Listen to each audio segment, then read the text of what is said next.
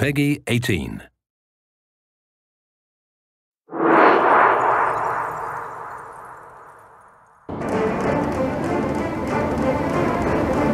Hello, my name is Hugo Giard, Mission Director on Assassin's Creed Freedom Cry.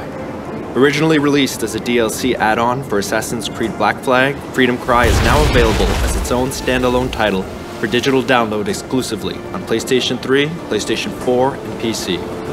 I'm very proud to be showing off this game as well as introducing you to our new assassin, Adewale.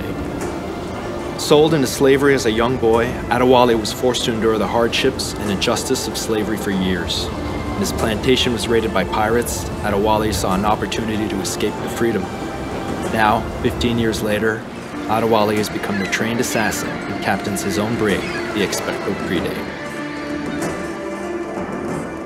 We start the demo with Adewale and Port-au-Prince, a new location exclusive to Freedom Cry. Here, slavery is commonplace, and the inhumane conditions are such that half of all slaves die within a few years. It's cheaper to import new slaves than to improve working conditions enough to increase survival. The slave death rate here is higher than anywhere else in the Western Hemisphere. As an ex-slave, Adewale knows these horrors and decides to work with the locals to liberate as many slaves as possible. Now, let's liberate these slaves incarcerated in the cell. To open the cell, we'll have to take down this overseer to get the key.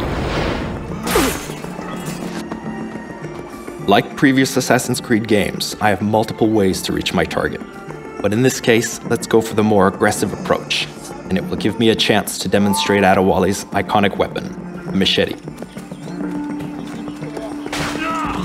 Adewale is more physical than previous assassins. He's fighting for the freedom of men just like him, and the emotional response results in his brutal combat technique. In the game, you'll have the choice to liberate any slave you see and give them the opportunity to take part in the resistance effort against the slave owners. Once I've located and acquired the key, I have to make my way to the cell. I am in your...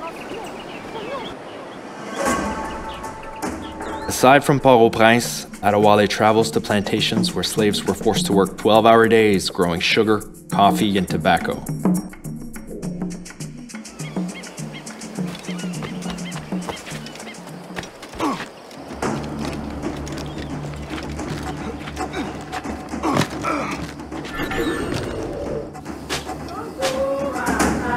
Adewale can raid these plantations to liberate slaves. Similar to liberating the slaves from the cells from Port-au-Prince, the player has multiple ways to take down his victims. However, there are consequences to your actions.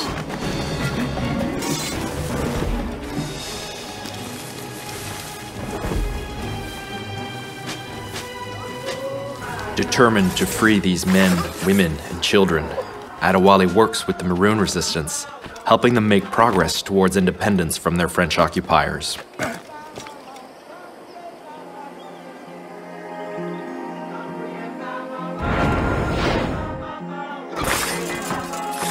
Here, torture of slaves was routine. They were whipped, burned, and even buried alive.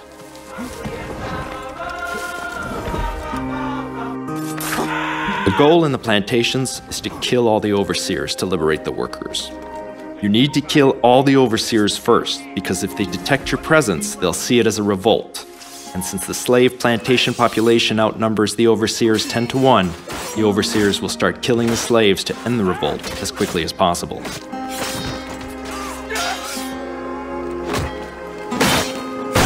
In situations such as these, when you need to take down as many guards as possible, it's best to use the blunderbuss, Adewale's powerful new weapon. It can easily kill tougher guards, such as this jailer. It can take down multiple enemies with one shot, plus it has a quicker reload.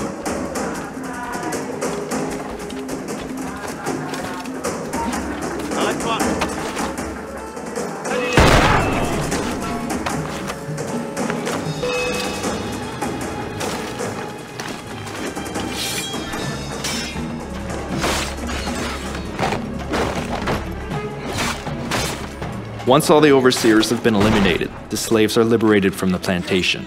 When slaves are freed, they have the choice to run off to live peaceful lives or choose to join the Maroons and fight. These Maroons are key to help Adewale bring peace to the island. This was just a tease of what you'll experience playing Freedom Cry. You can download Freedom Cry today either as a DLC add-on to Assassin's Creed Black Flag, across all consoles, or as a standalone title on PlayStation 3, PlayStation 4, and PC.